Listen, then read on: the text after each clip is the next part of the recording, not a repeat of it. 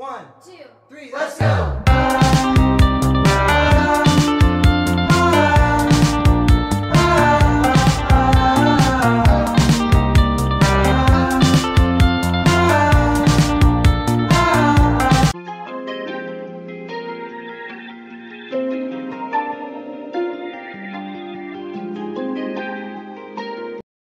Yeah, as you guys may or may not know, there's just been a lot of cyberbullying going on and negative things towards me and Simone that we just are baffled that people will go to this extent to talk about two teens who have done nothing to nobody. Like, I don't know, it just rubs me the wrong way that all me and Simone do is focus on ourselves and focus on spreading positive vibes to our fans and people who support us. I feel like a lot of people just focus on the little things that they can find, or like they always don't focus on the positive, because if everything was positive in the world, the people who like drama wouldn't have anything to thrive off of, you know?